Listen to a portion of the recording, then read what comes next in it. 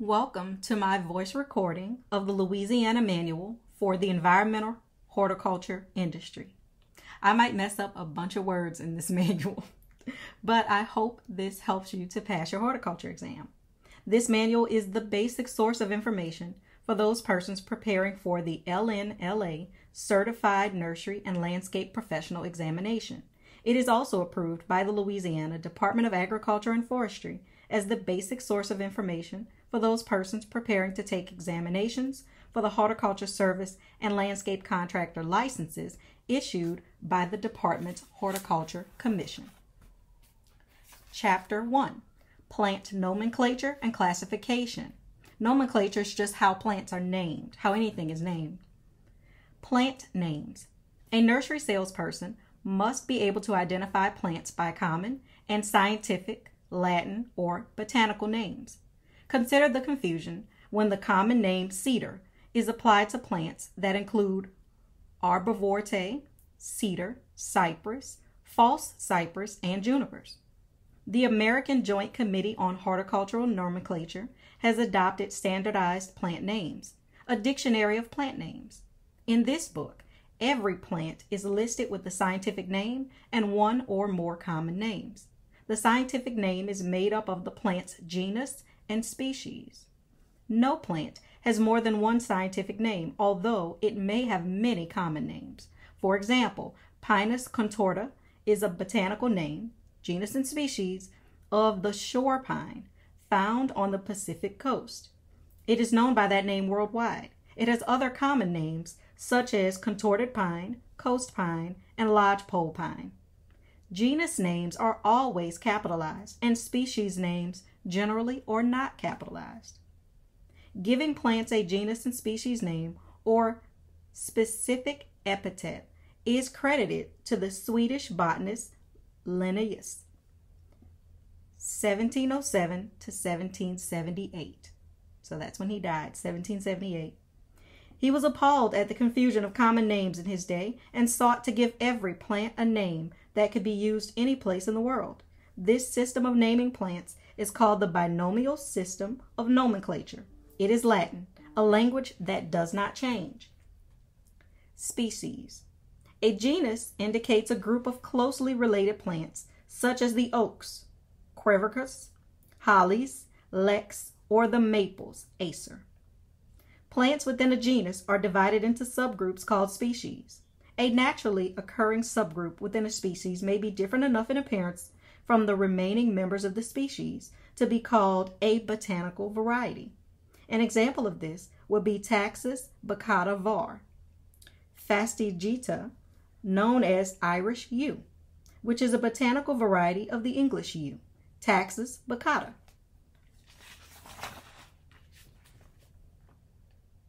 Cultivars. The International Code of Nomenclature for Cultivated Plants recognizes a special category, the cultivar or cultivated variety. The cultivar designates a special group of individuals, significant for the purposes of agriculture, forestry, or horticulture, that retain their distinguishing features when propagated.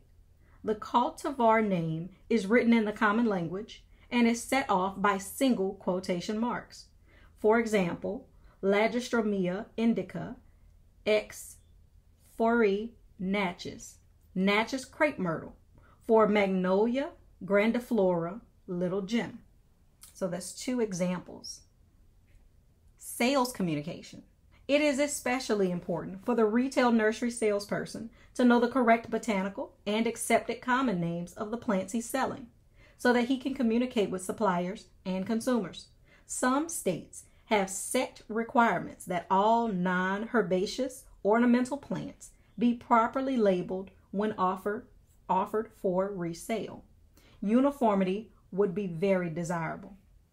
Proper botanical plant names are more helpful to the nurseryman than to the customer. Botanical names serve the customer mainly as a protection that he is getting the correct plant. He will understand a light green, shiny leaf plant that grows 4 feet 5 inches high, but Prunus laraceus Zabellinia may mean nothing to him.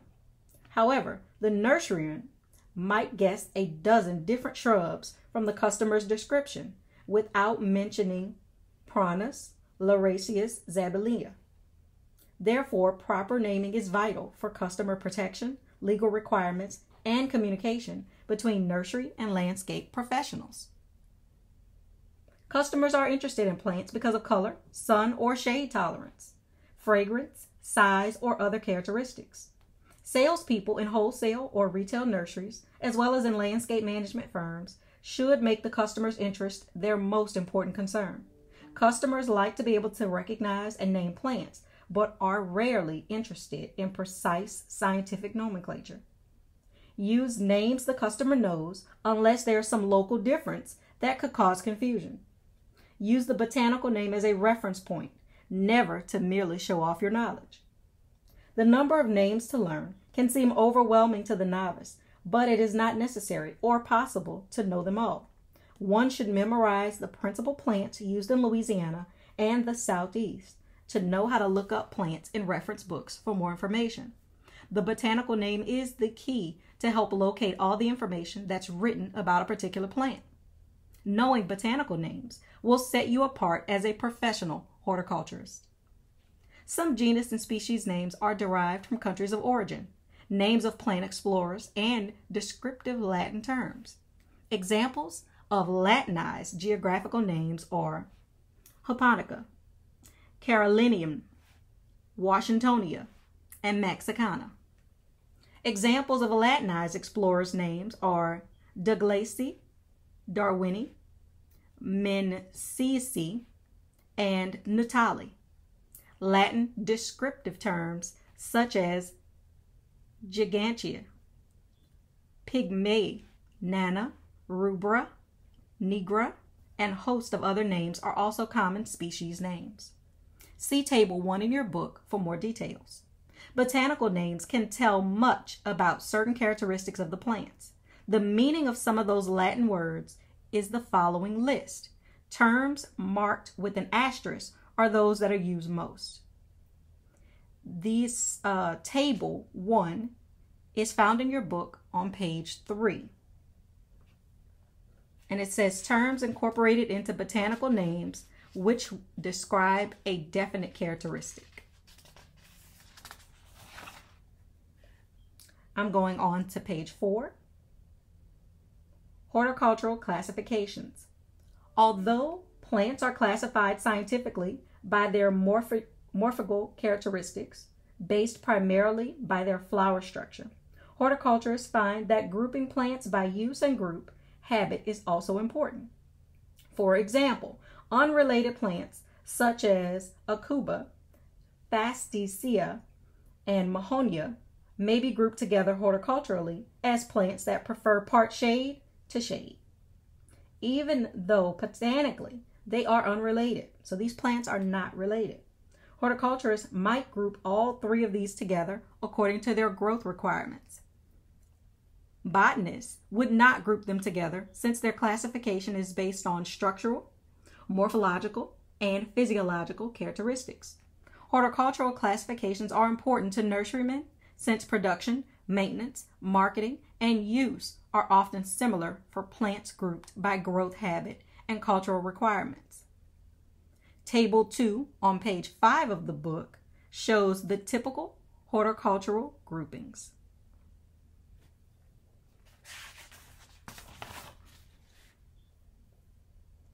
Moving on to Chapter 2, Plant Growth and Development. Structure and function. The structure and function of the various plant parts determine how they grow.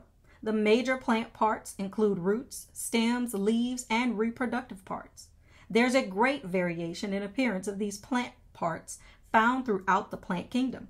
However, their basic functions generally remain the same.